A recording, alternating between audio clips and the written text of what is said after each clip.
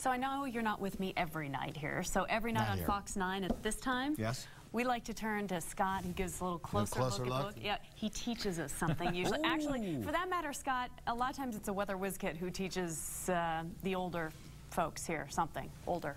So what are we going to learn tonight, Scott? What are we going to learn tonight? Well, some of the basics to weather.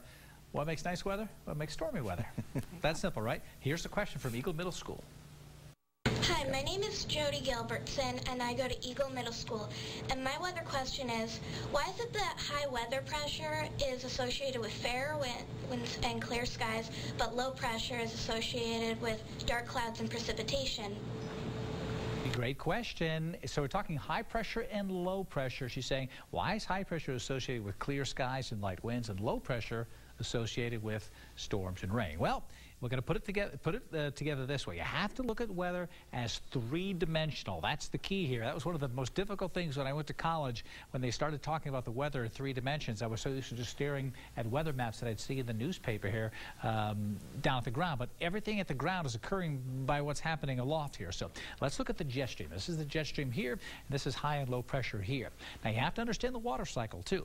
The water cycle is as air rises, it will cool and then condense, because it encounters lower pressure. So the higher air rises, the pressure goes from high pressure to low pressure. You get less pressure, less temperature. It cools and condenses, makes clouds. So wherever there's rising air, we get precipitation.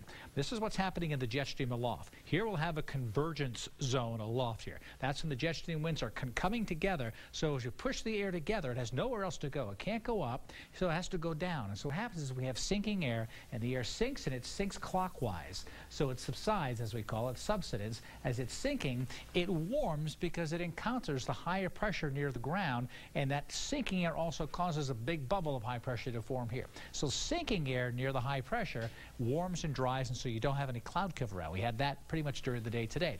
As the jet stream's going along, it'll encounter an area where it diverges aloft, and so it separates the air here. We can't have a void. We can't make a vacuum of no air, so something has to replace the air right here, and so air comes up from the ground. So what happens is high pressure now has been over here, so that wind comes out of high pressure. It goes into low pressure counterclockwise. It gets to the middle with nowhere else to go, and it rises to fill this void right here.